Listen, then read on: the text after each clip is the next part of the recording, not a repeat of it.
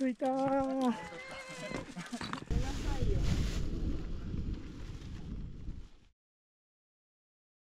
おはようございます。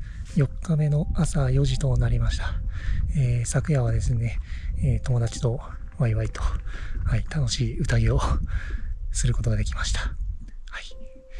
で、夕方はね、ちょっと絶景シーンとかね、撮れなかったんですけれども、撮らなかったっていう方が正しいですかね。で、これからはですね、ちょっと早めに出発して、ザラ峠というところまで、向かっていきたいと思います。帰り道の途中になるんですけれども、ここから、40分、45分ぐらいですかね。そこからですと五色ヶ原を一望できるみたいですので、そこで朝を迎えたいと思います。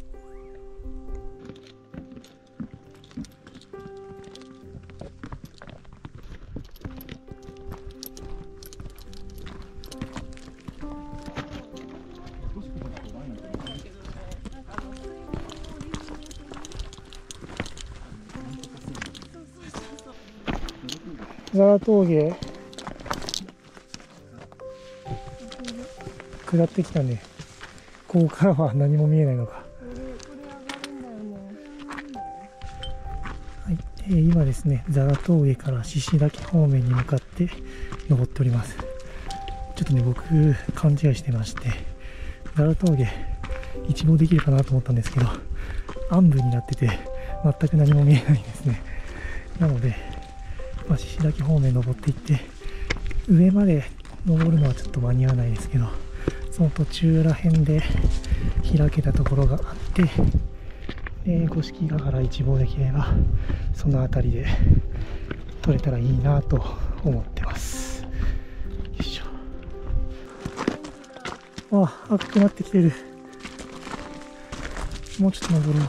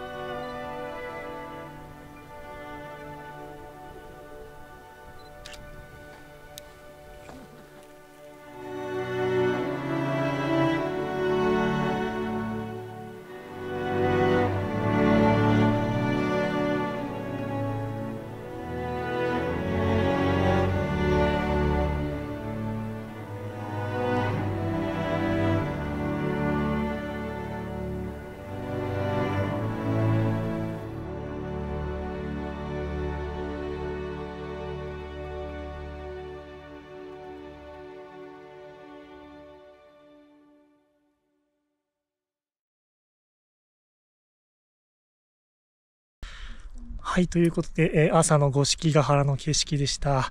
いや、もう天気に恵まれてすごいいい景色見ることができました。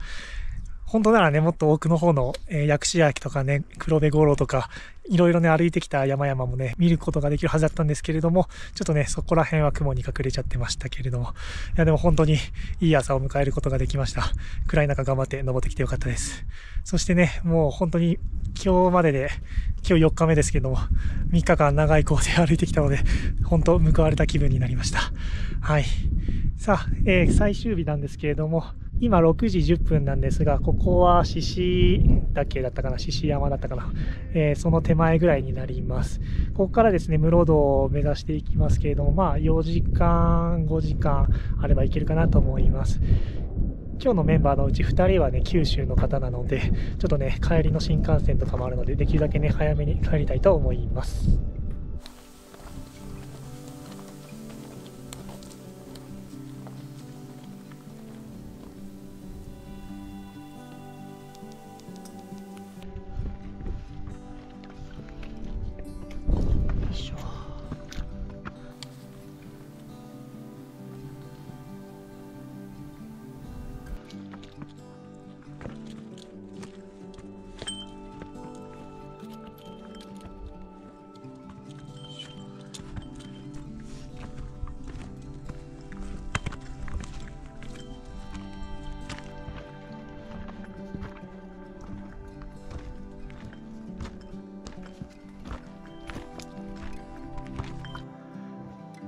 すごい工房だ。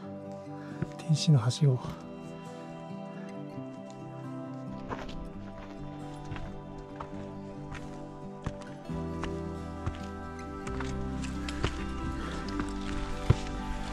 あ、着いた。6時30分、獅子岳。2714メートル。あ、そうだね。なんか手前に一個山があるから。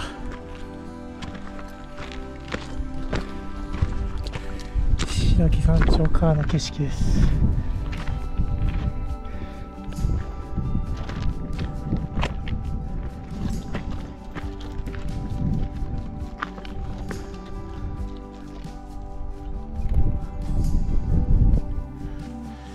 意外とね、登山道険しいですね。そしてすごいガスってきてしまいました。最終日も天気いいはずだったんですけどね、まあ雨に降られないことを祈っていきたいと思います。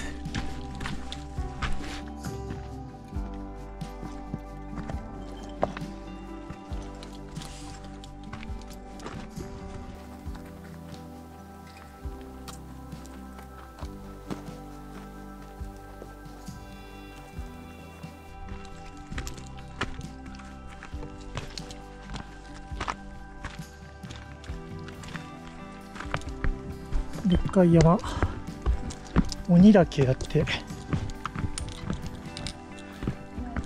鬼岳。そう。登頂はしないらしい。あ、脇通るんだ。すげえありがたい。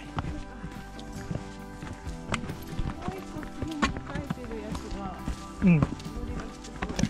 マジか。この次だな。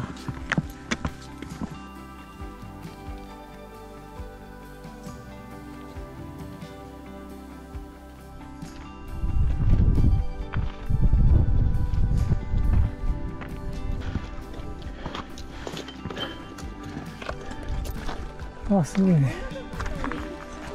まるちゃんめっちゃ先にいるじゃん。おお、すごい。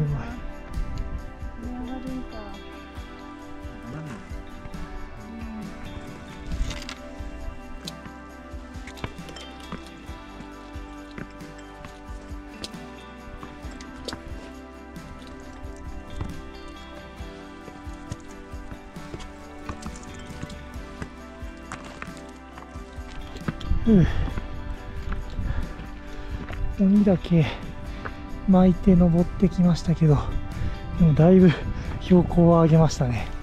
そんなに山頂と変わらないんじゃないかな。よいしょ。あ、鬼岳東面でしたね。はい。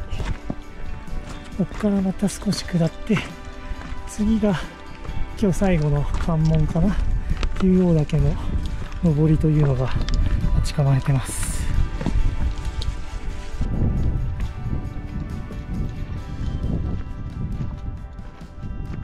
まもなく龍王岳の登りが始まりますけど、最初はゆるーく登り始めて、だんだんシャドウが上がっていく感じ。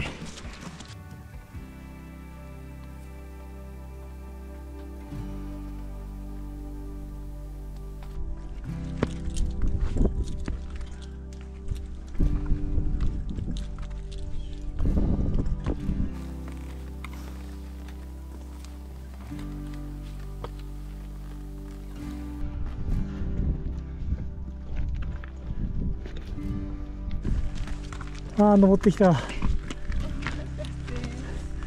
3人いらっしゃった。よかった。竜王岳との分岐ですね。これ右登っていくと竜王岳なんですけど、上登る？登らんの？登る？ガスガスやけど何も見えんけど。まあザックデポしていけば。そう、俺なんかちょっと晴れ待ちなんやけど。さっきうっすら明るかったね。じゃあちょっと様子見ていきましょうかね。ザックデポでやから。うん。身軽なら全然すぐ行けそう。竜王岳登ることにしました。ちょっとね、なんかうっすら明るくはなってきた感じがするので、ちょっとね、晴れ待ちしてみようかなと思います。時間もね、結構余裕があるんで。もうザックデポして身軽なんでサクサク登れるかな。わあ、すごい晴れてきた、晴れてきた。本当に晴れてきた。おお、めっちゃ綺麗。すげえ。よかった登ってきて。五色まで見えるじゃん。本当だ、五色見える。すごい、大勝利。すごい、めっちゃかっこいい。しかもこれまたいいね。すごいや。ブロッケン出てる。わあ、すごいね。一気にご褒美が。めっちゃ綺麗じゃん。もうちょい行こう。なんてことや。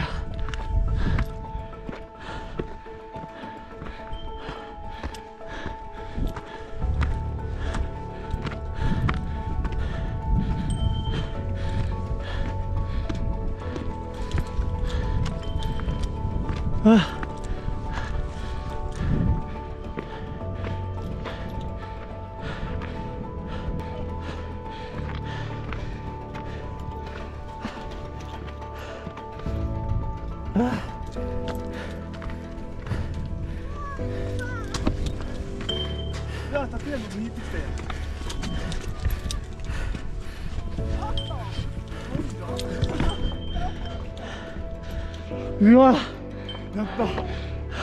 締めくくった。歩いた。竜王岳、小山、五色。すごいや。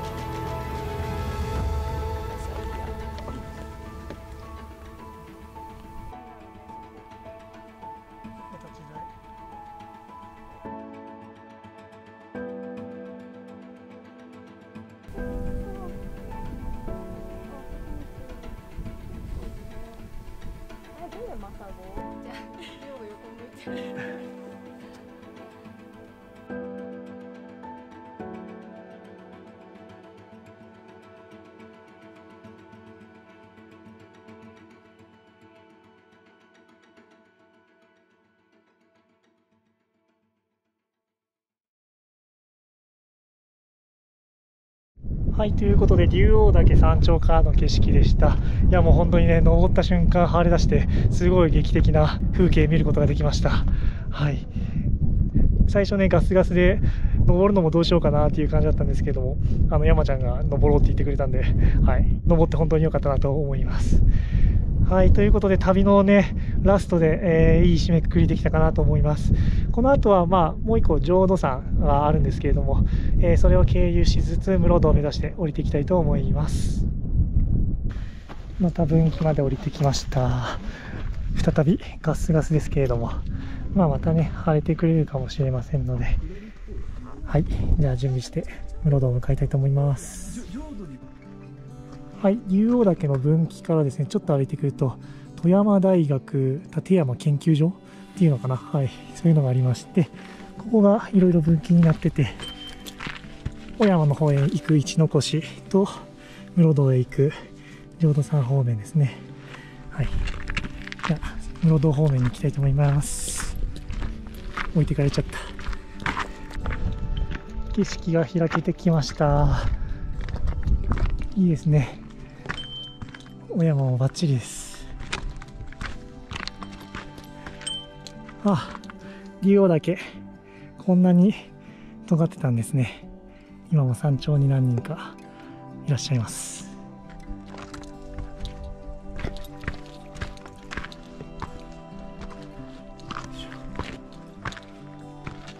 どうやらここが浄土山の山頂らしいですけれども、なんかね×が打ってあって行けないみたいです。一応ね浄土山って書いてある。一応登頂したことにします。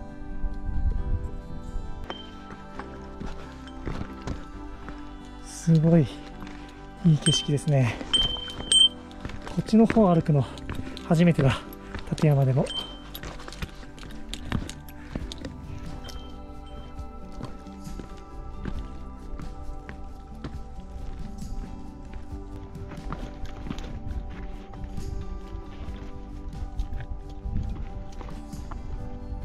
一気に下ってきました。またね五色ヶ原の方が見えるようになりました。あれ室堂ですね。見えてきた。あとちょっとだ。長い長い旅が終わりそうです。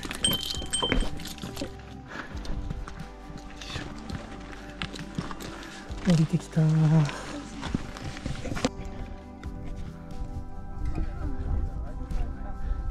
9時半ですね。浄土山から下ってきました。はい、次は室堂。もういよいよ残すところあと少しです。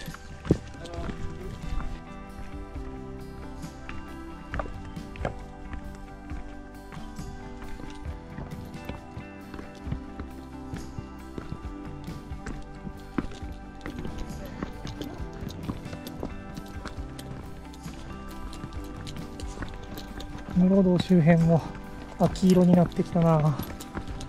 全然7月に訪れた時とは色が違う。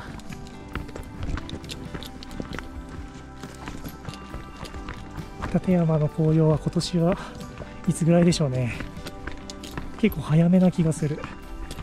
今日が18だね。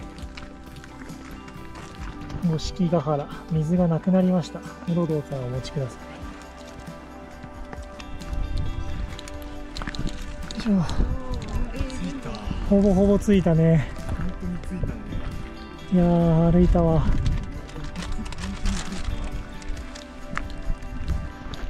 さあ最後のコーナーを曲がってゴールへの一直線。もうちょっとや。室堂ダッシュはできんな。もう膝がぶっ壊れてしまう。やったー。来た来たー。室堂。手元の時計で60キロ歩いた。よいしょ。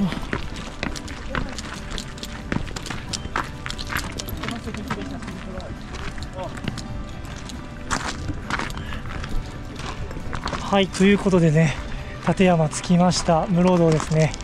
10時5分です。やりましたー。やりましたー。みんなチリチリになっちゃったいないけど、はい、3泊4日のね北アルプス縦走新穂高から歩いてきましたけれども、いやー本当に天気ねあんまり恵まれないところも多かったですが、ところどころねいい景色も見れて本当に良かったかなと思います。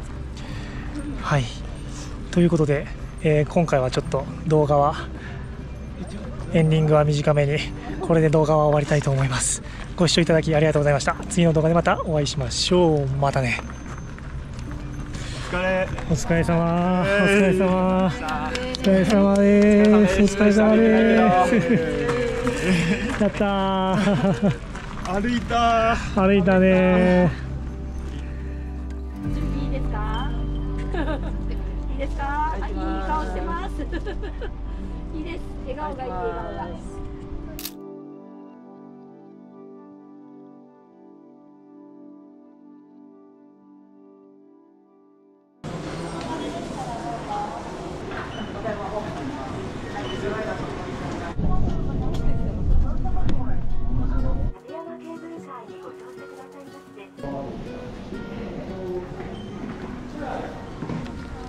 帰ってきた。帰ってはないかたどり着いた。でこ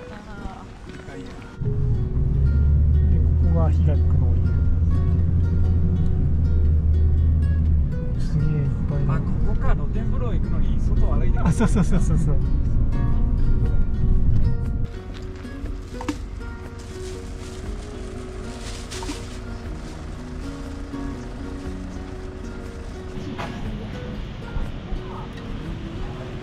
日がくの湯、また来ました。2ヶ月連続ですね。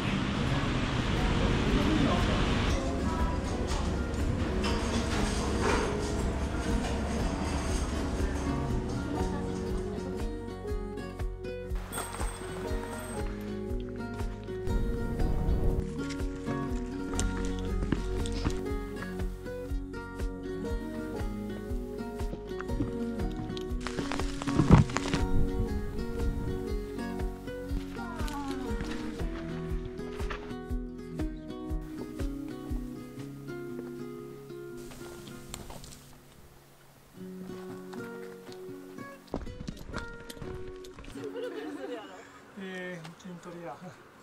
OK です。